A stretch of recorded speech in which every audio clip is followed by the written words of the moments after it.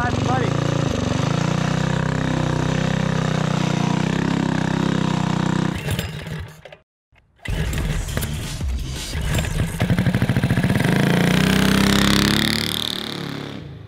What's up, everybody? I'm John. I'm Isaac. And today on Cars and Cameras, we should be able to take our four-wheel drive Ford Bronco go-kart out for a proper rip.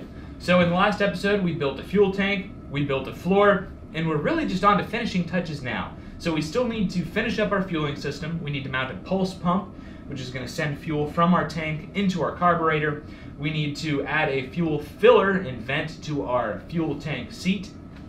And the biggest hurdle is going to be controls, so gas and brake, which we're thinking of doing, mounting to the steering wheel because there's just no room in the floor of this thing. So we're still waiting on a shorter gear for our final drive, but it's good enough to where we should be able to go out, set a decent lap time, maybe get some air time as well. Alright, so let's get to it. We're going to start by welding up our floor and mounting a pulse pump. He's talking about like taking it on the Grand Prix or something. Yeah. Y'all don't realize how muddy and cold it is outside. It's bad. You are going to make that lap, my friend, because... Well, kiss it goodbye. Because there's about a 50% chance it's going to get wrecked.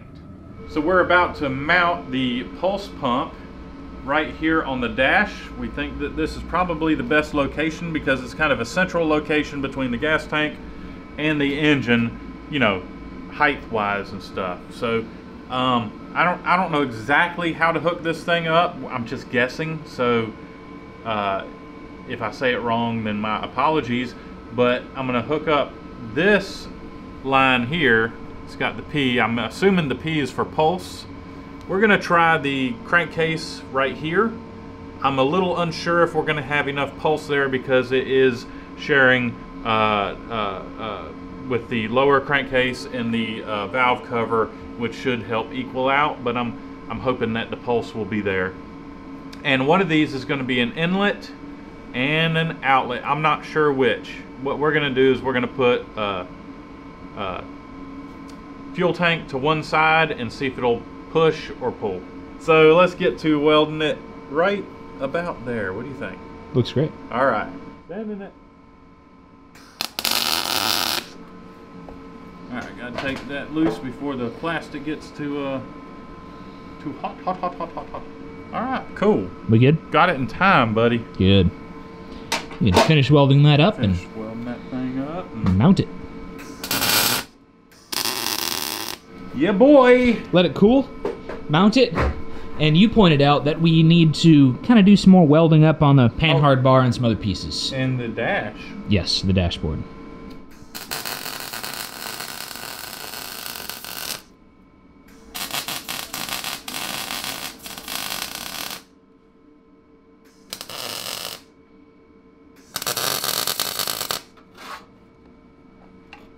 So we've checked over the chassis, we've done a lot of welding. I'm working on installing our throttle cable holder. Our pulse pump is all plumbed up. It's all looking really good. So the next challenge is installing a fuel neck. So we went to our local hardware store and got some galvanized threaded pipe. Which we're gonna grind the galvanized off. Yeah, before we welding. do any welding. Right, but we're basically gonna drill a circular hole in our fuel tank, either mount it something like that or like that, so it'll poke out right here. We're going to drill a nice hole in our body. It'll help hold the body on and should be a pretty sweet semi-factory looking fuel filler.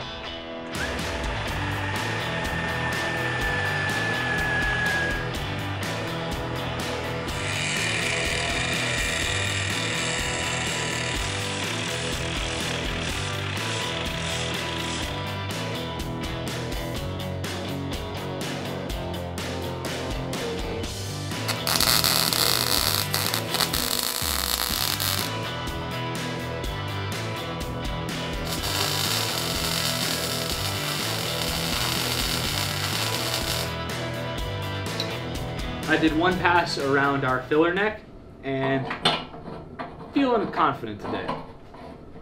So I'm going to screw the rest of our filler neck on and do the trick that we did last time with the soapy water. So I'm gonna wet around the area we're looking for leaks and pressurize.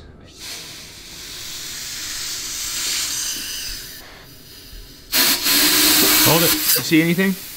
Nah, you just don't want to overpressurize it. Yeah, it's still coming out. So can you take I'm a look? looking. Sweet.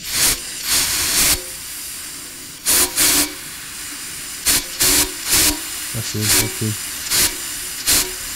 I think it's looking pretty good. Sweet. Yeah. One and done. Not a bad job, bud. And if there are any leaks, it's all the way at the top. So the leaks are going to be minimized. Yeah, exactly. We should check the bottom though. Check the bung. Yes.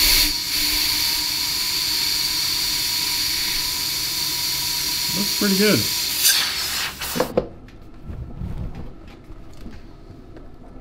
So I hope that I am right on this. Oh yeah, dude. It's alright. Sending it! You got it.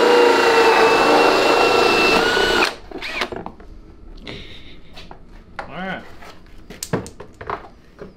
I think we need a bigger hole. Huh? I think we need a bigger hole.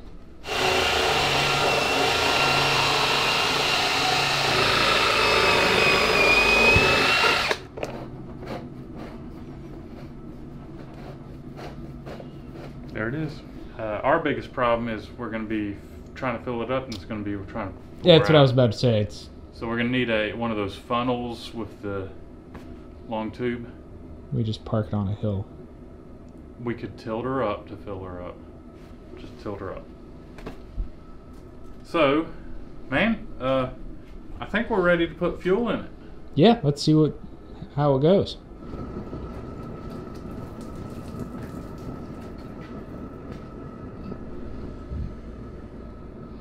A little too fast? A little fast.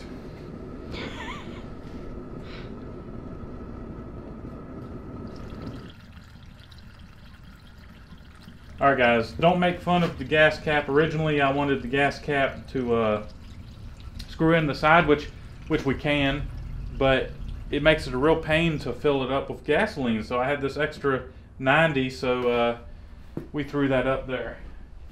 So it'll be fine, right? Check out the articulation, guys. I was about to say, it looks awesome. It is awesome. I mean, What's that? that's it. All four tires are touching something. It's funny, the back articulates more than the front. Yeah. So our fuel filter has fuel in it. We should have fuel in the carburetor already, so I can pull this thing over and I'll see if the pulse pump is hooked up the right way. Yep. And if it is, then our fuel system will be complete.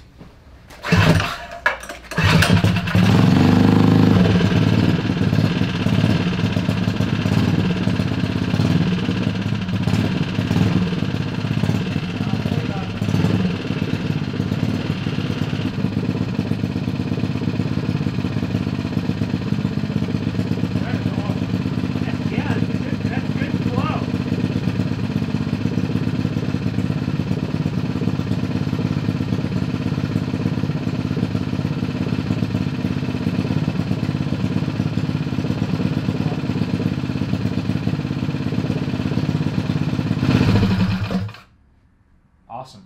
Pulse pump works. Yeah, it works like a dream. Yes. All right, guys, a little bit of advice here.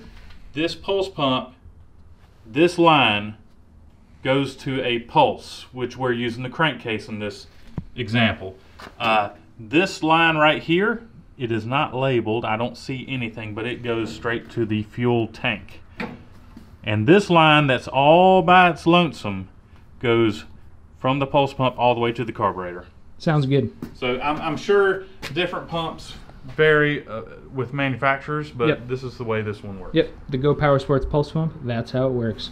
All right, man. So, throttle and brake linkage. Throttle and brake linkage, and you can go out and get muddy. And then it's time to wreck it. Now that our fuel system is completely finished up, the two last things we need to do before we can go for a ride are hook up the throttle and the brake pedals or hand controls. We're still not sure how we're going to hook them up, but that's all we have left, and then we can take it for a real rip. So I have a couple paddles drawn out. I'm going to cut them out now. It looks good.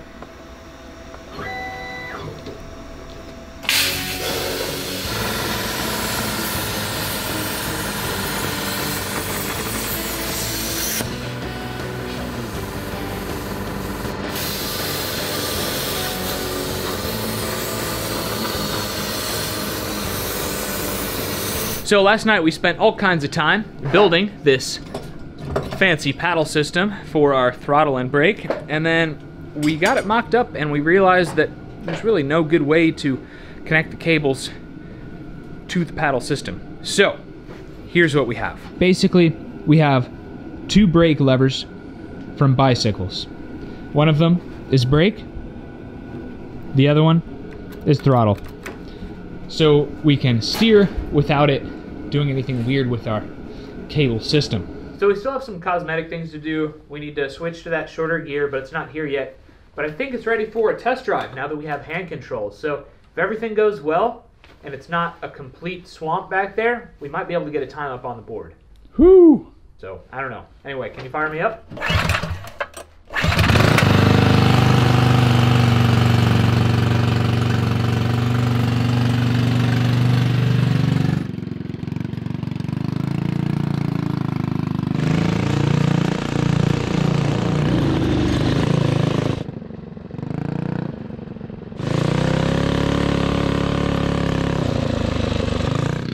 Pretty quick.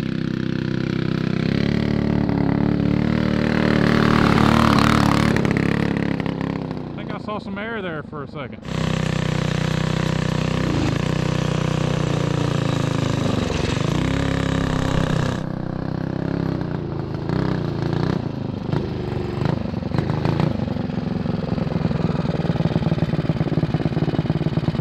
We got to work on that carburetor. Got to work on that carburetor. The carburetor. Do we need to play with it? To make it run better, there's something wrong with it. Won't go wide open. It's really interesting. I put the choke on at one point and the engine was happier at higher RPM. Yeah, there's something. We had that carburetor on the shelf, I'm thinking for a reason. Yeah, let's swap it real quick or at least play around with it and see what we can do. I mean, it seems to be a riot as is. Yeah, the gearing is definitely too tall. Yeah, you can hear it. It's not, I mean, it's got decent acceleration, but it's not what it should be. And yeah. So as soon as we switch, that gear is going to make a heck of a difference. Yeah, it sure is. So, what do you think of it though? How's it? Is it twitchy at all, or? No, the steering, it's not twitchy when you get to speed. I don't think so. Especially, I mean, it's pretty okay. solid It was when you go real twitchy for me. Yeah, we did the alignment. That made all the difference in the world. Good, good. Yeah, I think we could use a padded seat, or at least I could. Uh-huh. I have a pretty bony butt. But yeah, it's really soft. And we just stiffened the springs all the way, didn't we? Yeah, we did. Did you bottom it out at all? I don't think so, but it was still, I mean, you know how you have, every driver has a different type of driving style, a different way they like their car setup. Yeah. This one is a little bit soft for my taste, but I will learn how to drive it, and it does pretty good, man. For how small it is, it's very potent. Yeah, it's not bad at all. It is so small. Yeah. We cannot stress enough how small this thing is. Here, I'll be right back. All right. Yeah, look at that, man. You went way past it in the rear. And yeah, that little yard cart. And now I gotta say, that is a little yard cart. Yeah. This is probably about average, maybe a little bit below average for a yard cart size. And look how much shorter wheelbase is here on the Bronco. So, I mean, all things considered, I think it's comfortable enough. It's pretty powerful. Of course, we need to fool with that carburetor, change the gearing. I don't think we could do a lap right now because it's so wet, and it's not going to be a fast lap. No. But yeah, dude, let me hop back on, and I'll try to jump it real quick. We'll see what happens. Okay. You want to try it in some mud? Is it muddy down there? Or are you talking about the other jump? Oh, I don't know. Whatever you think. I think we ought to try to put that thing where a normal cart can't go. All right.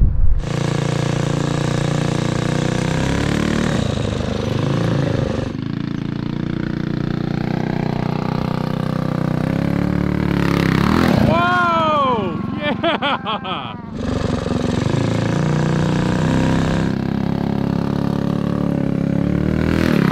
Whoa!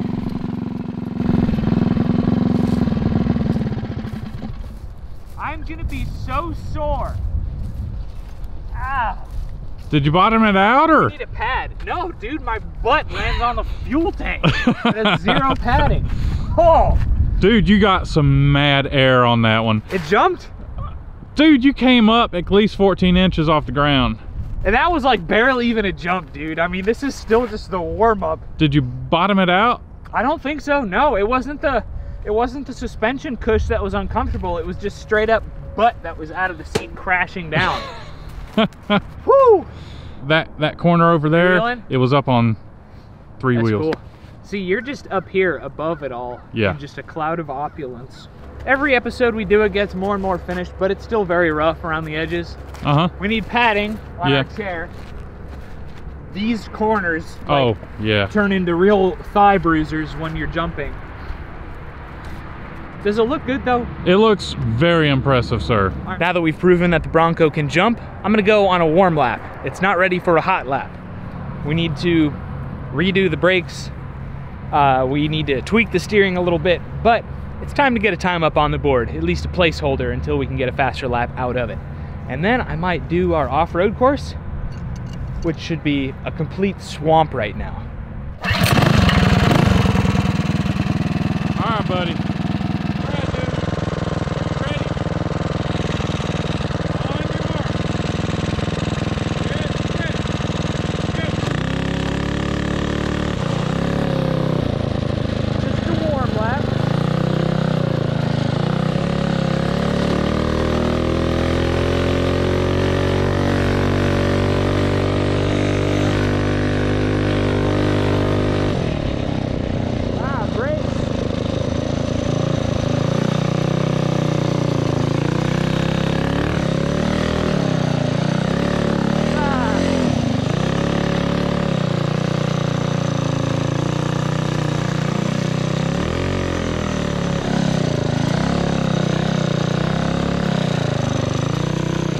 What do we got, dude? I bet that was terrible.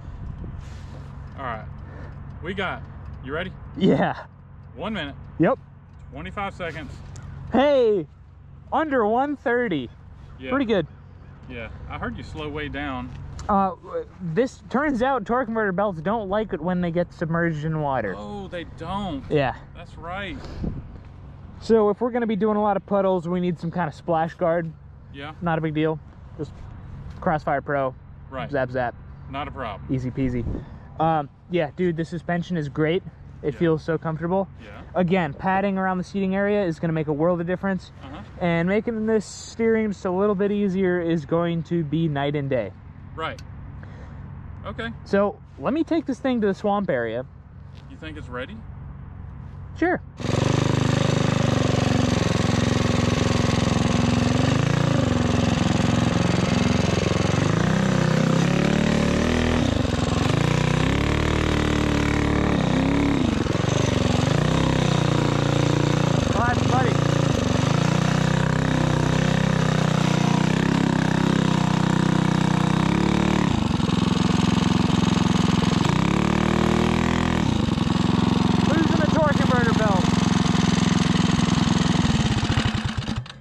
Yep, smoking that belt. Smoking it.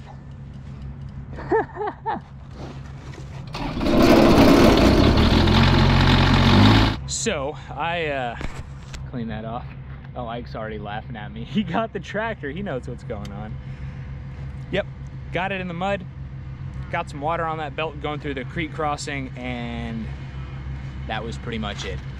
So again, a water guard, splash guard, and that shorter gearing that we're waiting on is going to make a world of difference. Man, you didn't even give me a chance to come over here.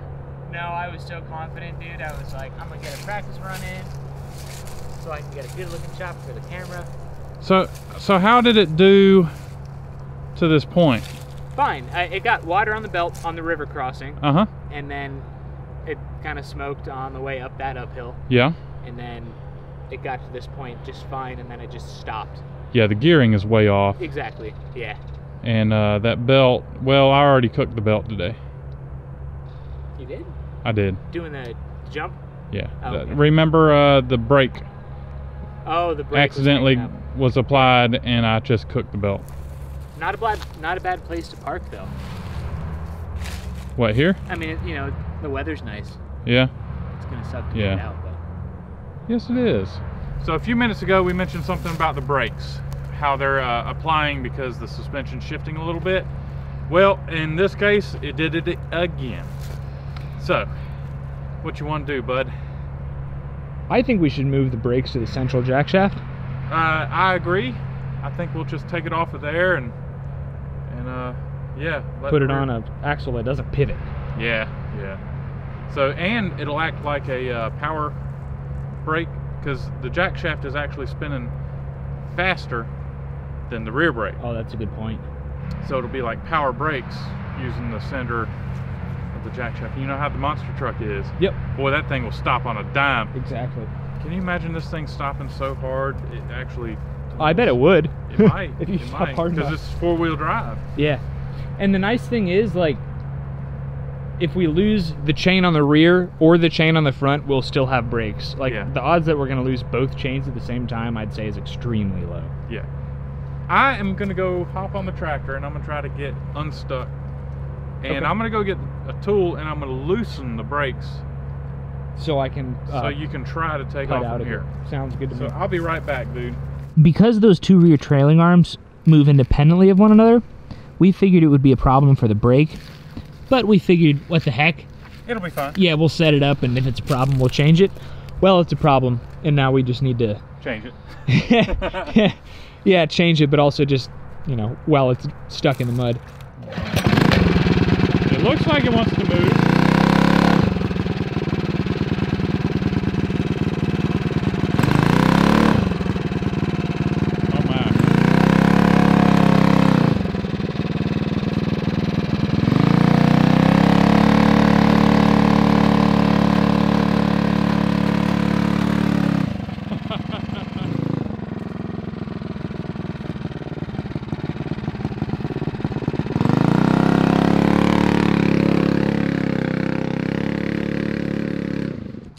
It did pretty good. Yeah, we knew that the gearing was off. Yeah. But you were a little optimistic. You thought that maybe it could possibly do it. And I'll tell the truth. I thought that it had a chance to. Thanks for tuning into this episode, everybody. Now that we have two major projects ramping down, getting close to completion, let us know in the comments what should we be doing next. We have a couple of good ideas in mind, but it's always good to hear from you guys. If you enjoyed today's episode, leave us a thumbs up, subscribe, all that good stuff. Smash the like button, demolish it. If you want to help support our future episodes, go to our website, CarsandCameras.com, and buy any of our merchandise. It'll help us expand to bigger and better things. And anytime you use our sponsor, GoPowersports.com, for go-kart and mini bike parts, let them know that Cars and Cameras sent you. I think it's clean, man. Looks good. Yeah. Thanks for watching again, guys. Check Ike out on Facebook and check Ike out. My feet are about to freeze. Oh, that's fine. Check me out at Isaac It'll Be Fine on Instagram and YouTube. Cars and Cameras reviews on Facebook. John_Cars and Cameras on Instagram. Thanks for watching again, guys. We'll catch you next time. Kelby, roll the jump one more time.